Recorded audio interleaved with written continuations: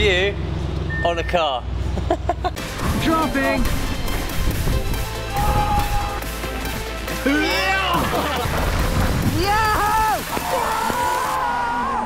Right, this is a mountain biker's view on a car, and this is the ultimate dad wagon, the RSQ8, 600 horsepower, so much room in the back for obviously baby seat and all my bikes, and actually is the king of SUVs.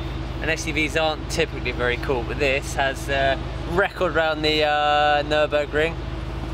And if I can work out what to do now, look at this launch control. And what the car dudes like most in the world, launch control and tunnels. So this is a launch in a tunnel.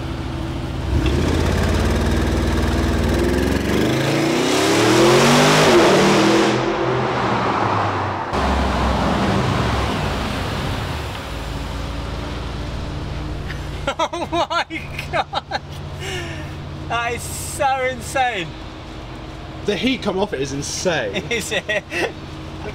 Almost a gap between the tyre and the floor there. Look, It does wheelies as well. look at that, there's almost a gap between the tyres and the floor. Imagine if we got it to do a wheelie. No. Look backwards and quickly into sport mode and into RS1 mode. I think the gearbox has got like 3 of those. So there's like normal setting, then when you take off, it look out like rears up.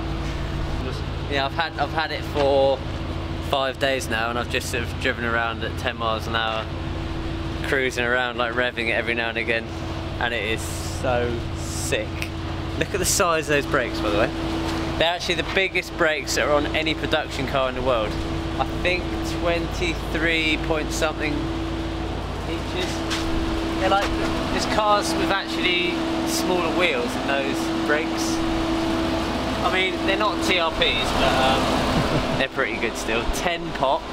10 pot. And they're 23-inch wheels. No, yeah, 23-inch wheels. And the disc is not 23, it's something else. Ready? Oh, I don't know.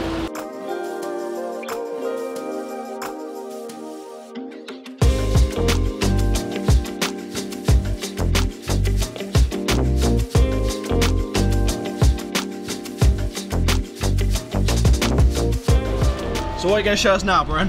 Hey, what else do car vloggers like to see? They love the engine. Right, let's see it. Oh, got it first time. Oh my god, can you feel the heat coming off it? I feel like I can get a tan. Put some sausages in there. Well, it's a bit plasticky actually, but I was expecting one of those big like Mustangs where you can see all the chrome and stuff on it, but looks good. But that looks very... oh, V8 twin turbo, 600 horsepower, 0 to 60 at apparently 3.8, but it does it in 3.6. So with bikes, people and a baby in it as well. I've been watching a lot of reviews on this. Yeah, so what proper people think of it. And that actually goes down pretty well. You know what, people do not like that. That's a fake vent. Yeah. They don't like that. Oh, for God's sake. Speaking of which, you want to see how big the boot is? Please do so. Yes, you do. I know some facts, and this is 570 litres. Already a bit dirty. But, look at that. Then these go down. Like that. That one. Like that. Then all your downhill bikes, all your crap in there, and obviously the baby seat in there as well, which is yeah, that's it. I think there's at least 2 bike holes, isn't there? Yeah. Oh, Tuluna's baby seat. Yeah. We've got a baby seat. Raz it straight to Chatel, hopefully. All your bikes, all your rubbish in there. Oh, it's quite daddy to have a roof box, isn't it? Actually. Yeah, very daddy to have yeah, a roof box. but I'm not going to get one of them. But I mean, look how pimp that is. And obviously, oh, actually, another cool thing here.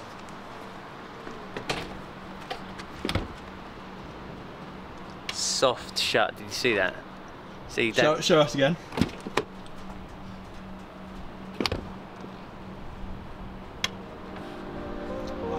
how pimp do you need this car?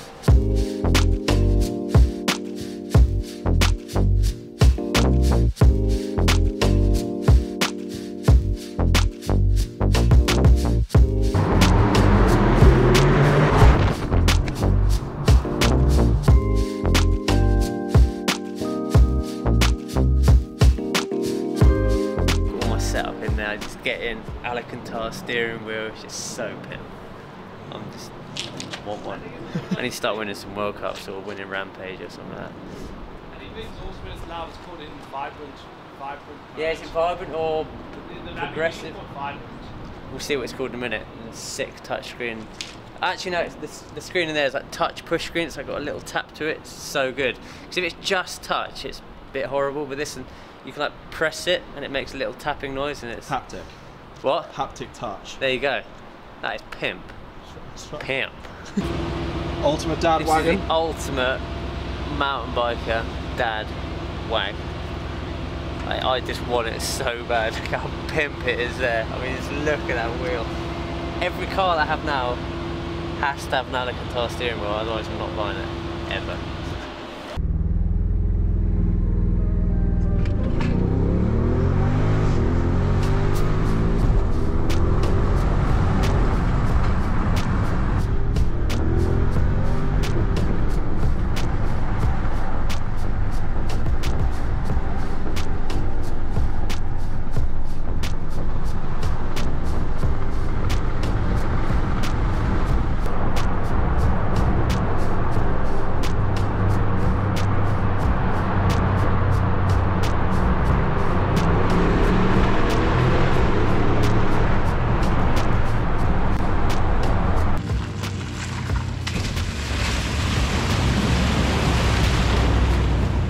Right, we're on the inside now of this absolute beast. I mean, look at that steering wheel. I think I might actually make Alcantara death grips. I love that so much. It just like feels quality, as you like. But I think if I was going to spend 100+ grand, I would want something like metal paddles or something. They just feel a bit plastic. And when you press the RS button, which I press a lot of the time, it's just a bit like plasticky and a bit, I don't know, but carbon fibre everywhere. I'm not sure what the Alcantara is going to be like when I've got chocolatey fingers on. Actually, look, Benny, we're just about to go off-road, so look at this. All road. And then lifts the car up like that. So you do 0 to 60 in 3.6 seconds on the road, and then you can go off-road. This is just, it is actually just the dream mountain bike car. Like, chuck all your shit in, go anywhere you want, and like pretty much beat, let's say, should we say 90% of other cars on the road? Yeah. I'd say easy. Easily 90%. Oh, up the bank. What? Easy. My car needs to fit shit in the back. That's why my dream car is an RS6, Audi RS6. But now this one's pretty close, dude. I want it to sound so bad, boy.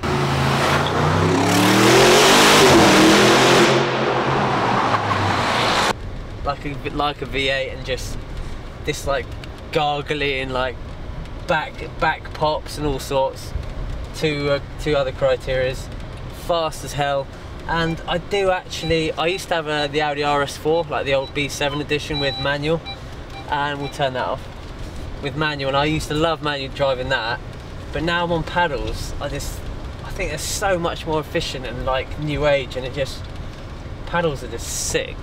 They're just sick. You just feel like you're a Formula 1 driver as well. So this has obviously got the RS button there, which you can head up and it sends. G meter. Oh, there's the G meter. Not doing very well, but look, you can see, you can like tune how you have all your settings. So drive system, balance, suspension balance. Kind of like if you have it in dynamic, it's real rough ride. Steering dynamic, obviously. The engine sound pronounced, that is important on it all. ESC mode is like on sport as well.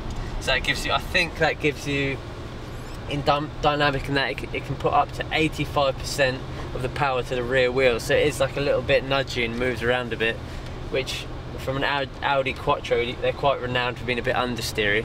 Gives you a little bit of movement, a little bit of playfulness, which is pretty rad. Cheers Audi for letting me borrow it for 10 days, and if you want a proper car review on this car, head over to Joe Achilles' channel. He kills it with car reviews. I've butchered it, but it's fun. Cheers guys.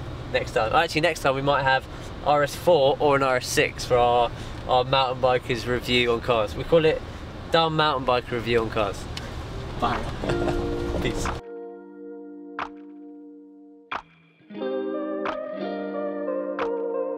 Think it is made in Germany?